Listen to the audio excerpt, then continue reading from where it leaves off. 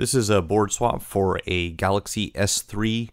Customer brought the phone in and just needed to have his board taken out and placed into the replacement unit that came from the insurance company. So we're going to remove the SD card and SIM if you have not done that already.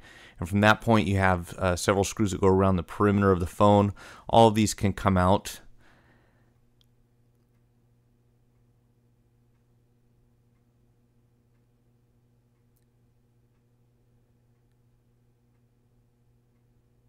And those two bottom ones are a little tricky. You might have to pry underneath them while you're removing them.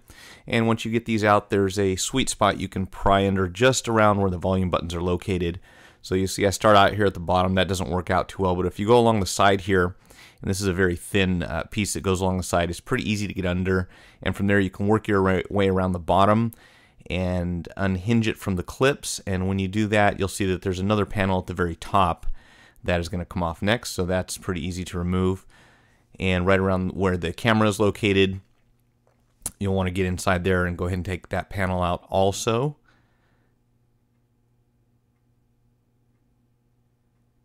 And you'll see that there's actually a cable attached to it there that I have removed or disconnected before I remove that rear housing piece. Okay, so once you have that off, basically you just have a series of flex cables that need to be disconnected, one screw at the very bottom in the center, and then your antenna wire.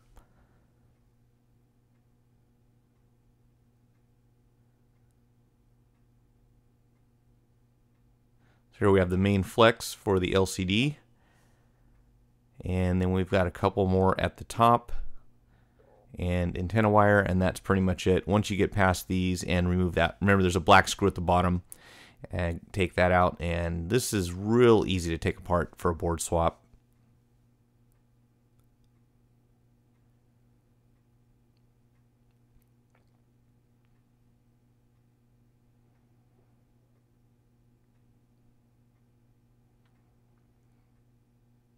So go right down there at the bottom, remove this screw, and once you do that, you just want to make sure you're not going to snag any of the cables while you're pulling it out.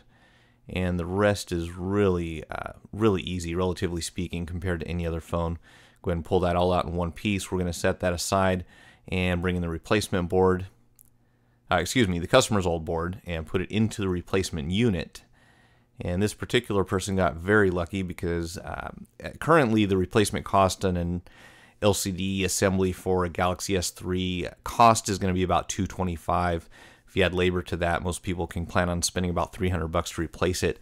Somehow this guy got lucky enough to have it replaced from the place where he purchased it from him. I'm not sure if he had some sort of insurance policy or what happened, but they sent him the replacement unit, and instead of transferring his data, we just went ahead and put his old PCB board into the replacement unit, and that's it. We'll send everything back to the manufacturer. No need to transfer any data or worry about him logging into Gmail, synchronizing his contacts, etc., because all the memory will be intact on the motherboard, and anything that was on his micro SD, of course, will transfer right across when we put that in.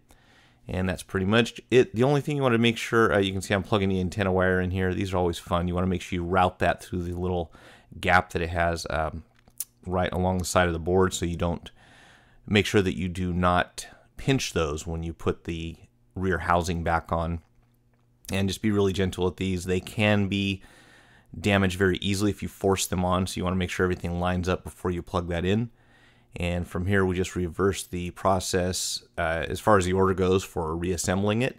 Just make sure that you clip everything in. Down at the bottom, you want to make sure that the case mounts flush, and you do have to push it on a little bit, and it does clip into place. But other than that, when you're putting this phone together, you'll notice that everything just kind of sits right where it came from, and there's not really a whole lot holding it together until you put the screws back in. So don't be too concerned about that. That is normal with this particular phone. Again, the only real clips that are noticeable are going to be the two at the bottom. And other than that, the screws will hold it together, and that's pretty much it. We'll just go ahead and put a few screws in here, pop in the battery, make sure it lights up, and I always recommend doing that before you put everything back together. If for some reason we have a problem and it doesn't turn on correctly, we don't want to have to remove all the screws again. So I put a couple in the bottom here, one at the top, put in the battery, fire it up, make sure you can make a phone call, touchscreen is working, etc., and then go ahead and complete your reassembly.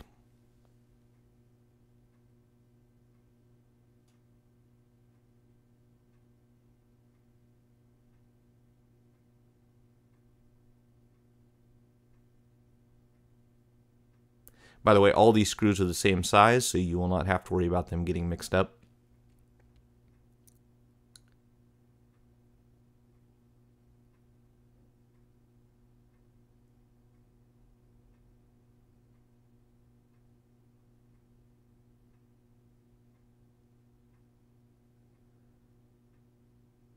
And there I tried to put the battery in backwards, so it'll probably help if we put it in the right way.